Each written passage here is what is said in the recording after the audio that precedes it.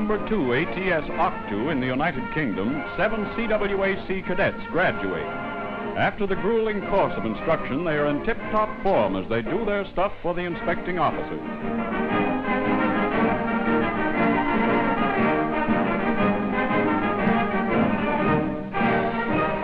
The march past is led by Therese Vanier, the senior cadet of the present British OCTU class.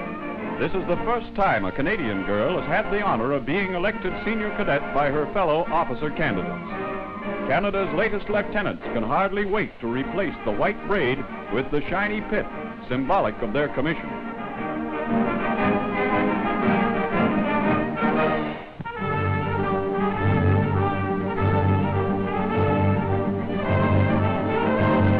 Wheeling east after sealing the Falaise pocket, the 1st Canadian Army commences a tremendous drive for the River Seine. With the 7th German Army in disorganized flight, the tactics are to account for as many as possible of the depleted divisions. Canadian armor and infantry press forward in an all-out pursuit to bring them to bay at the Seine.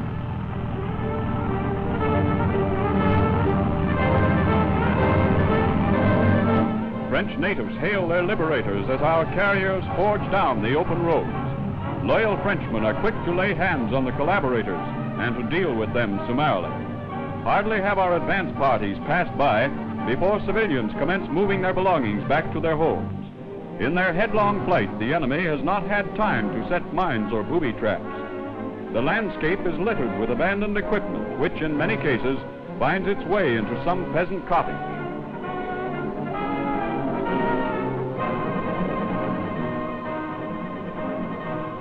Even ducks fatten themselves up for the victory meal. Farm carts and horses were commandeered by the retreating army.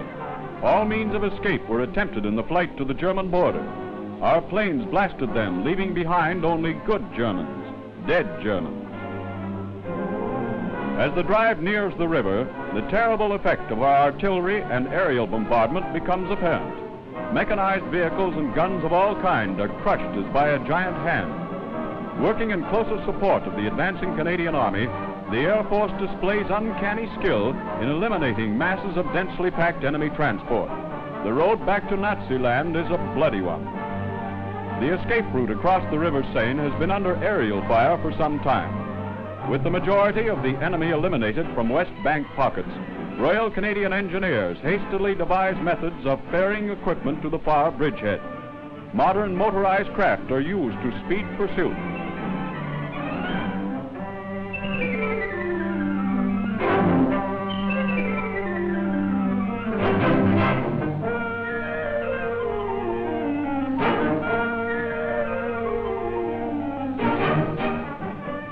Working night and day, bridging companies throw great pontoon bridges across the Seine. They are capable of carrying even our heaviest armor. With bridgeheads firmly established, the main body of Canadians pours across the Seine at Elbeuf.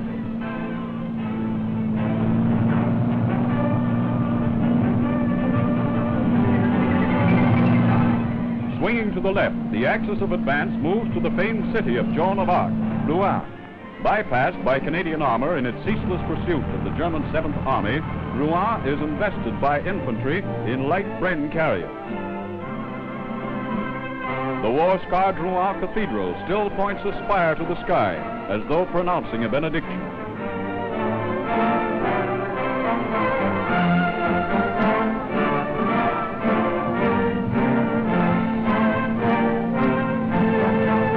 Canadian troops hurry forward on their mission of retribution.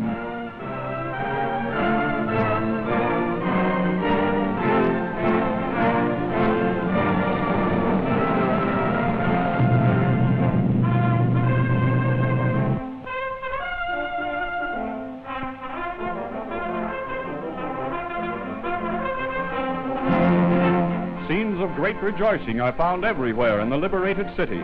Crowds go wild as the whole town turns out to express their joy at deliverance.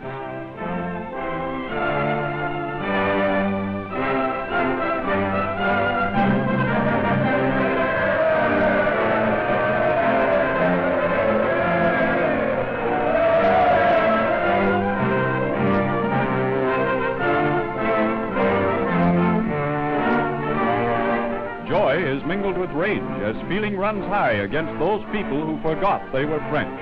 They are shorn and branded.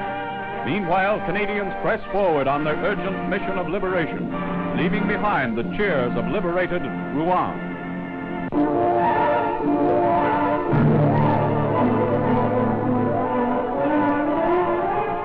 On Thursday, June 15th, London again becomes the target for a blitz from the air. 9 days after D-Day, the Nazis start their flying bomb attacks. Night and day, the attacks continue. On some days, as many as 200 flying bombs are launched, causing many casualties and much property damage.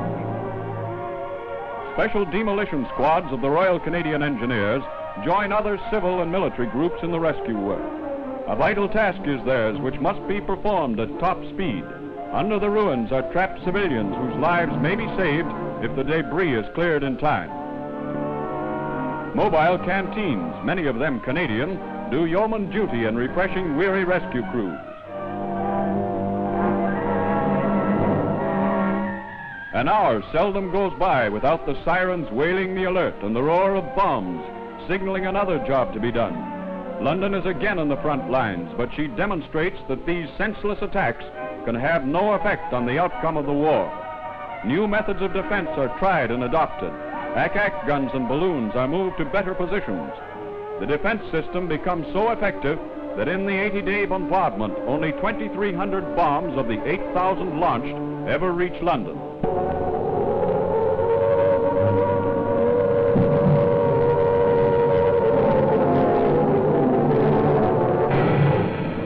The bombs fly at a height of about 2,000 feet and a speed of around 350 miles per hour. Special Air Force interceptor squadrons maintain ceaseless patrol and master the knack of exploding them in the air.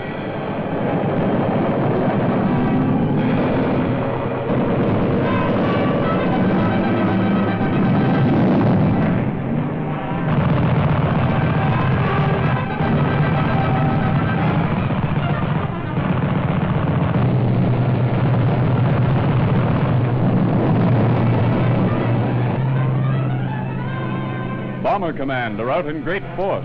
They continue to seek out and blast the highly camouflaged launching bases in France.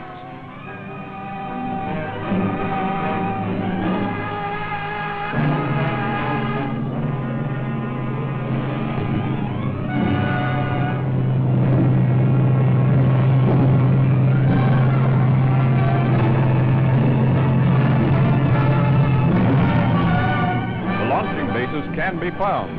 The launching bases can be blasted from the ground.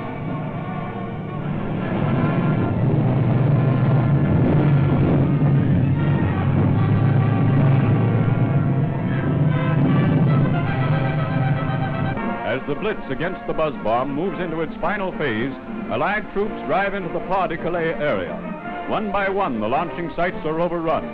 As Canadian and Allied troops drive the Germans from each one, the bombardment of London diminishes in proportion. All that is left of the launching bases is just a mass of wreckage. Less than 60% of the bombs left the French coast.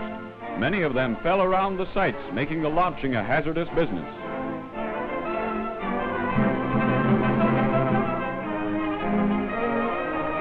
In a wrecked concrete blockhouse is found a chart of routes to target areas, to the capital which took the force of the attack. The firing handle will launch no more explosive death against innocent civilians. The buzz bomb is finished. There may still be another secret weapon, but Allied brains can beat it, and London can take it.